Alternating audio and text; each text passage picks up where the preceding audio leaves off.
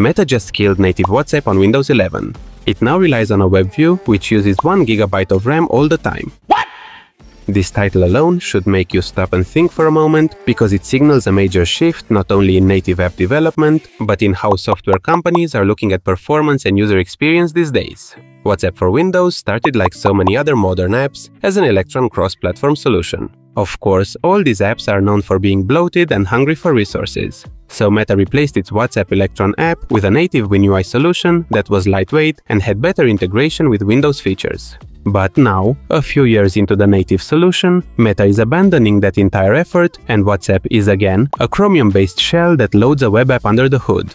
And the initial results are brutal. While the old native WinUI app could idle at under 20 MB of RAM and hover around 100 MB in regular use, the new WebView version sits at 1.2 GB doing nothing, spikes past 2 GB while loading chats, and can hit 3 GB if you're actually using it. All this so you can run a chat app where all your relatives and friends groups are muted anyway. So let's rewind. The 8th largest company in the world, with a market cap of $1.5 trillion, decides to basically stop supporting an app with 3 billion monthly active users on the operating system that runs on more than 60% of the consumer desktop market. If this sounds absurd, you are right.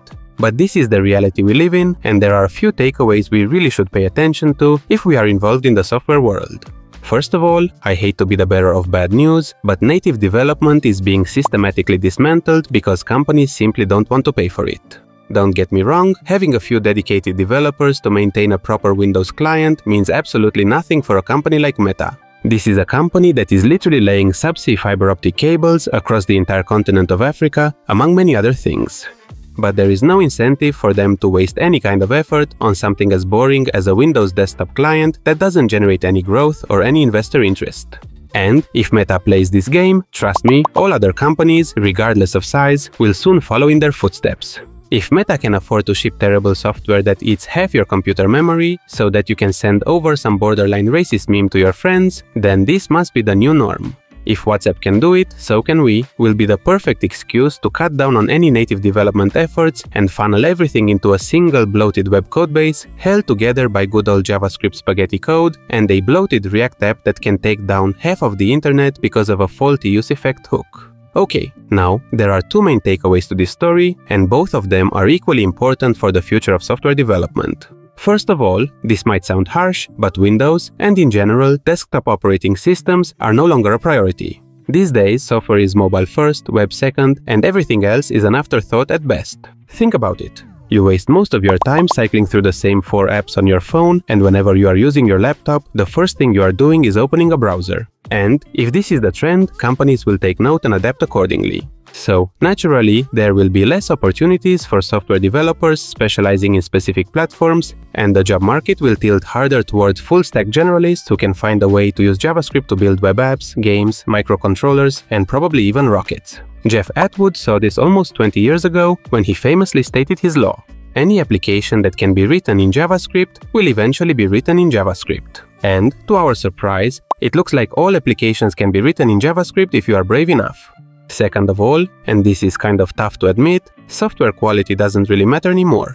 Jonathan Blow, who is one of the best developers of this generation, does a great job explaining this in his Preventing the Collapse of Civilization talk. In his opinion, modern software is low quality, brittle, and accumulating technical debt at a civilizational scale. He ties bad abstractions, lack of rigor, and declining engineering standards to long-term systemic risk. And, if you look around, he is completely on point. This is the new normal. Bad performance, high memory usage, zero offline capability, and features that break randomly because they were never designed for the platform they're running on. And the industry is normalizing it. Developers are building it, users are tolerating it, and companies are profiting from it. Hardware is getting better and cheaper, so we can now afford to eat gigabytes of RAM to exchange some messages over the network. Long gone are the days when talented developers rolled up their sleeves and created an operating system in 3 weeks.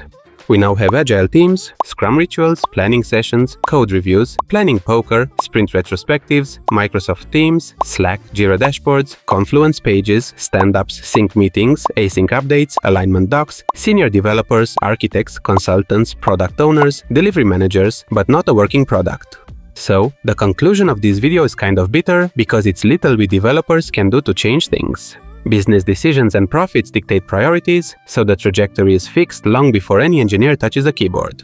Companies want things fast and cheap, and the good part is not even in the discussion. But if there is a silver lining, is that all this pile of garbage combined with AI slop we push out daily as software will need a lot of maintenance and babysitting. So, once again, I think that the software developer job is going to be safe for a few more decades.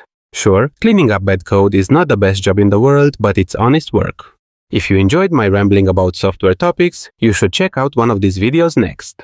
Please don't forget to click on all the buttons YouTube is throwing at you these days, and until next time, thank you for watching.